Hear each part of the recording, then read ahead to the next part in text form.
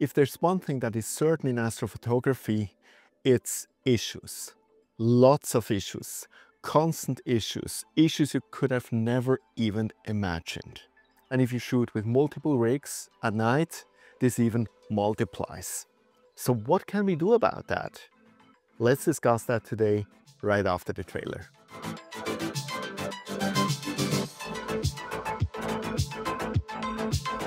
Hey, this is Fear into Space. I'm Sascha from Switzerland. So grüezi miteinander and thanks for watching my channel. So if you might have looked me up on LinkedIn, then you know that I have about 25 years of experience in project and program management. And one of the main things to be successful in project management is proper risk and issue management. Because like here in any project, a lot of unforeseen things can happen and we have to deal with it and deal with it fast. And in astrophotography, not being able to deal with it fast means that you lose a night of precious starlight, at least when you're a cloud-infested place like this here. So today I want to give you 4 tips that it's less likely that something happens, meaning risk mitigation, and 3 tips that you can easily resolve an issue when it already happened. And I will also give you a few examples how I dealt with it. So the first tip for risk mitigation is testing, testing, testing. And not testing when it's a beautiful, moonless, clear night, but exploiting all the time that you have when it's cloudy, when it's rainy. So there's 2 types. First of all, you can test a lot inside. Does everything work? Does the focuser work? Does the filter wheel work? Does the camera work? Can everything be accessed by your software? Can you focus? Can you change the filter wheel? When you enter a go-to object, will it approximately move where you would imagine this object would be if you would be outside? Also balancing and so on. Good cable management. All of that you can do inside. You do not have to wait for good weather. And then the second thing is when it's clear sky, but the moon is full, like it was this week. It was a little bit hazy, plus the full moon, which means, by all means, you could not get any good picture. But I was every night outside, because especially with my SCT, still had a lot of issues with guiding and so on. And also I was completely rebuilding my rig with SQA 106. So all of that I tested in this week. And I'm now ready, if the moon gets smaller, if the sky is completely clear, that I can shoot. And I hope there will be no issues anymore. The second tip I can give you is documenting everything once your rig is stable. So if you're outside shooting and everything works fine, that's the moment to take your camera and shoot photo of your whole rig. For example, these 2 cables here, one is white, one is black. Quite honestly, if out of whatever reason I would just have to snap them out, after 1 minute, and probably even less, I would have no clue anymore if it's white, black or black, white. No clue. And then, until you find that again, it takes forever and the night is over. If you have some photos of it, you just look at your photo, oh, okay, that's it. And it's some trivial stuff like cable management. Suddenly you feel like after you changed something, the cables doesn't work well anymore. There's some entanglement dangers. If you once had it in an ideal situation, look it up. How did you thread through the cables at this point of time? So it sounds obvious, but it's worth a lot. And the same, by the way, with the software. Make screenshots of your settings. It might crash, there might be a version update, you might go to a complete other software, whatever. And there might be something you forgot to transfer from the settings. If you have it as screenshots, just look it up, and in 5 minutes, the issue is solved. So third tip, go step by step if you do changes. Imagine you had a very basic rig, and today the postman comes and brings an EAF and a filter wheel. Great. But don't install both at the same time. Install the EAF, test it, and shoot a night or 2 or 3 with it. Get used to it and make sure that it works perfectly. And once it does, then add the filter wheel. and proceed the same. It is really difficult if you change a zillion things and an issue occurs. It takes a lot of effort then to figure out what is the root cause, because it could be like everything. So go step by step. And the last thing is risk mitigation, meaning decrease the likelihood that a risk gets into an issue. That obviously starts that you critically look at your rig and think about what could go wrong. And I know there's a lot which can go wrong. Or make a list. Take that serious. Write all the risks that you see. Entanglement, for example.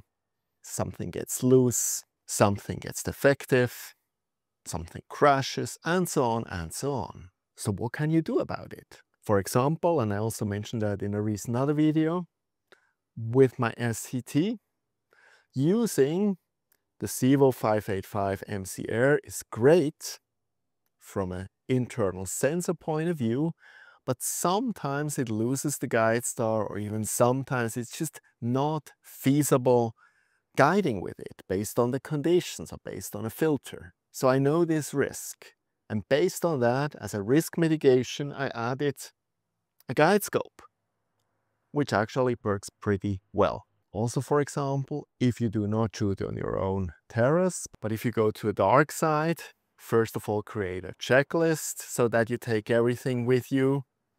And if you have spare parts, like some of us have, perhaps take some of them with you, because if you have a second camera and one breaks, good to have the second one with it. If the battery gets empty, you have a second one, great, you have energy, and so on and so on. Or just basic things like cable. You might lose a cable you might step on one and it doesn't work anymore. Having a few cables with you doesn't really add any weight or volume, but it might save the night. Or it might even save the night for someone else who forgot a cable. So far about dealing with risks. But what if the issue is already there and something doesn't work anymore? And you're in the risk of losing the whole night. And the first and probably most important tip I can give you is don't panic. Because if you panic, the night is over.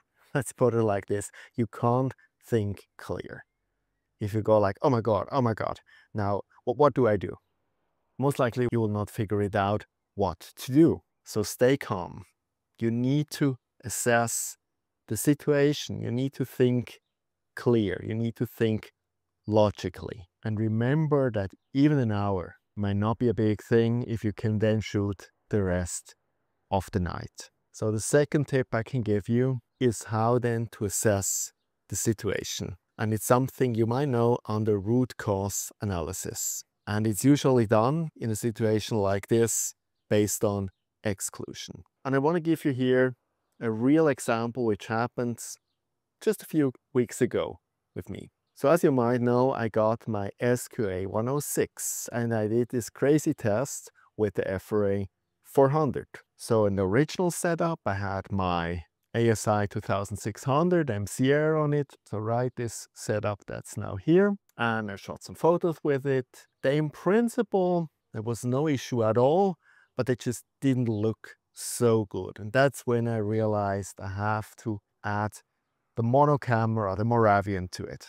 So I did that, installed everything, and shot again, same exact part of the sky, some photos with it. And that's the picture I came up with. As you can see, there's some huge issues in this picture. On one side, this whole race, and on the other side, this line down here.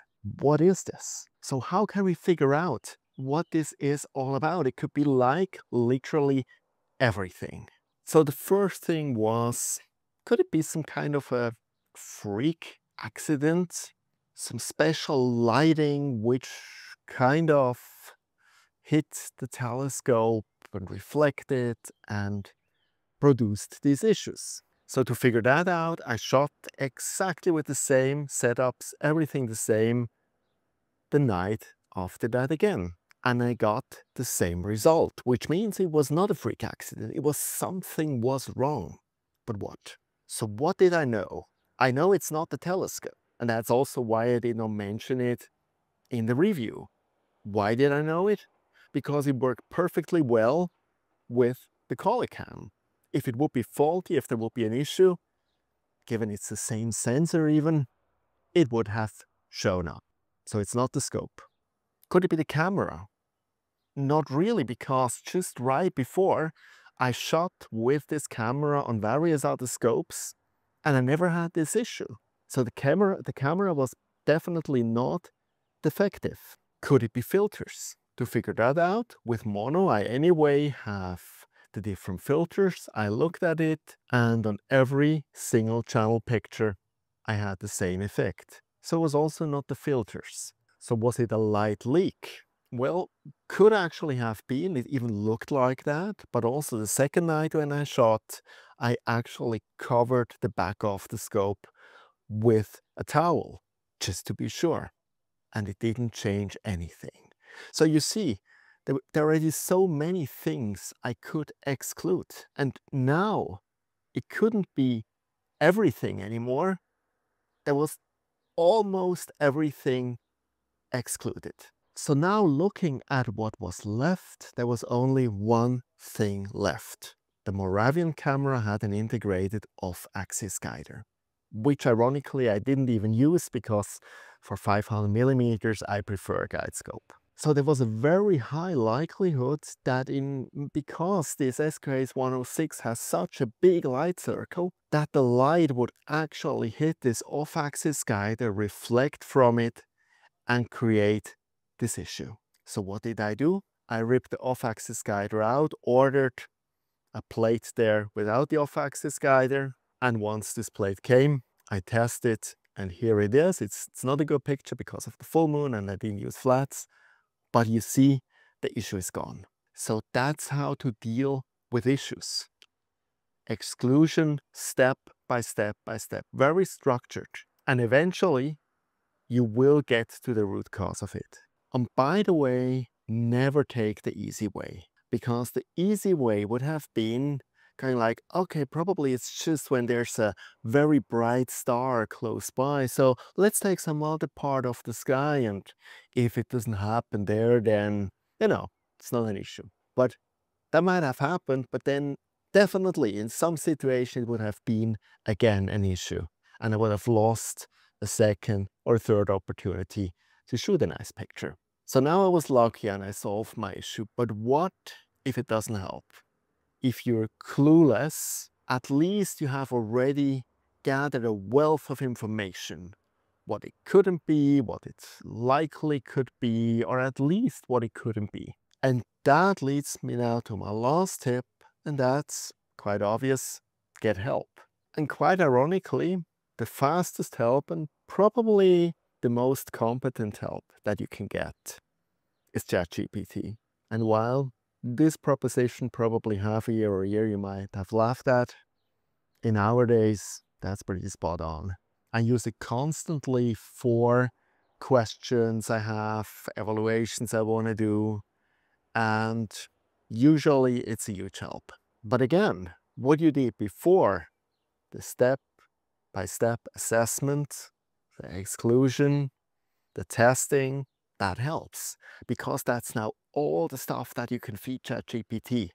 So it doesn't have to widely guess around, but having so much information, there's a very high likelihood that it identifies the issue or at least some potential issues for you. If that does not help, even some people hate it, Facebook groups usually are pretty good. They are the usual trolls. There are some people who have no clue and still want to help you, but usually compared to cloudy nights, quite obviously, I prefer the Facebook groups. Cloudy night usually just leads to 20 pages of very well-meant advice, which is very contradictory, and at the end, you know, less than before. And with Facebook, sometimes I have a feeling people are very kind, very helpful, and you might get some valuable advice. But last and not least, if you want someone to help you solve your issue, someone you can talk to, did you know that I have a Patreon channel? And for my Patreons, I'm always there and very happy to help them with the issues they have. Love space? Love this channel? Then you'll love what's going on over on my Patreon. Behind the scenes content, early access, breaking news, exclusive tutorials, tips and tricks just for you, all for the price of a coffee. Go deeper, follow stories as they unfold, get personal support, and download all the supporting docs and data. Join our crew of space enthusiasts. Support the channel, fuel the mission, and unlock a universe of extras. Links below. See you there. So I hope that's both helpful and you have less issues from now on. And if you have issues, then they will be gone as soon as possible. If you have good examples, experiences, or additional tips, please leave it in a comment below. See you next time and clear skies.